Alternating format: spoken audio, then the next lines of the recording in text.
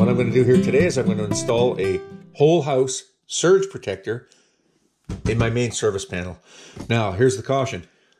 Don't do this unless you're comfortable doing electrical work. Most people aren't, so don't do this. Get an electrician to do this if you're not comfortable. I'm doing this because I'm familiar with electrical work, but this is just a how I did it, not a how-to, okay? All right, so I'm at my service panel. I'm turning off the power. That's the main. Got that turned off. Now I'm going to take the cover off.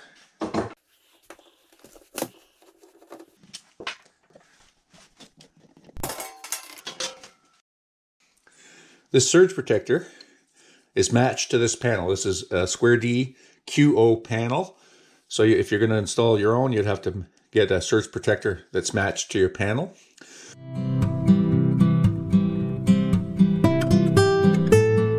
You know, when we turn the breaker off here, the main breaker, it only de-energizes the panel, not the top. So be very careful if you go in here.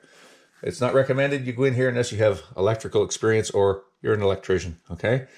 That said, I'm showing you what I'm doing, not what you should do, okay? All right. I've made space here at the top. I moved this double pole breaker for the dryer down one, and I removed a double pole breaker here, a baseboard heating circuit that's redundant now because we have a heat pump installed in the house, so we're not going to be using those baseboard heaters. What I've done is I've created a space here, a double pole space at the top of the panel, as close as possible to the main breaker, okay?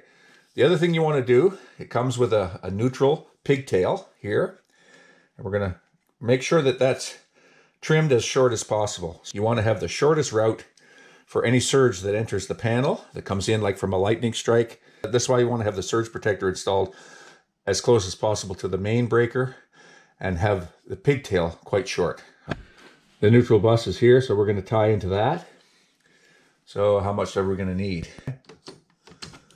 It's going to be in there like that.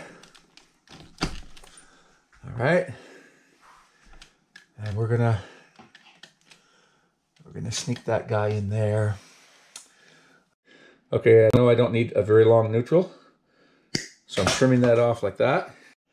Okay, I've got the neutral trimmed back, and I've got a spot for it right here in the neutral bus.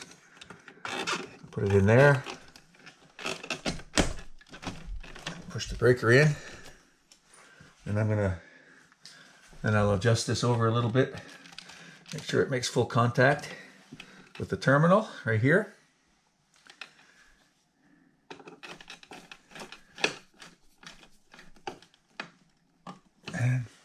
Okay. All right, that's it.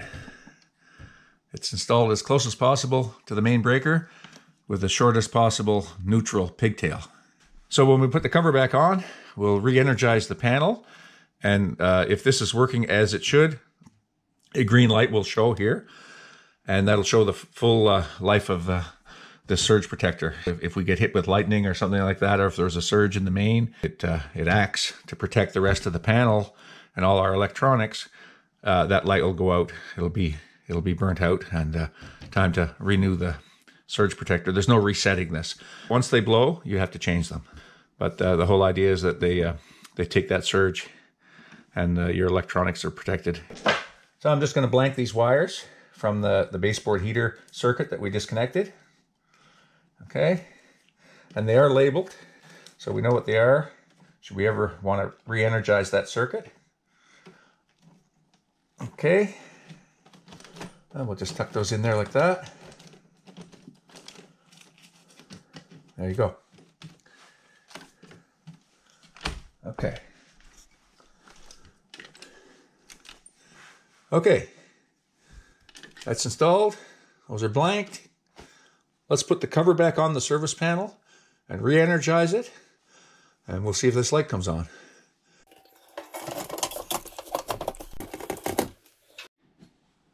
Okay, here goes the power. Okay, and we see that energized. Now we have one more step to do. Okay, so we have a legend in here. This was the dryer, and you see I moved the dryer down. And this was living room and dining room heat, and now we've blanked those ones off. Okay, and I've upgraded the legend inside the panel. I move the dryer down to here. Surge protector at the top. Okay, it's very important when you change anything to do with the breakers that you upgrade the legend. Anyway, that's how that's done. Thanks for watching. Comment, like, and subscribe, and we'll see you again here soon on Everyday Projects. Bye for now.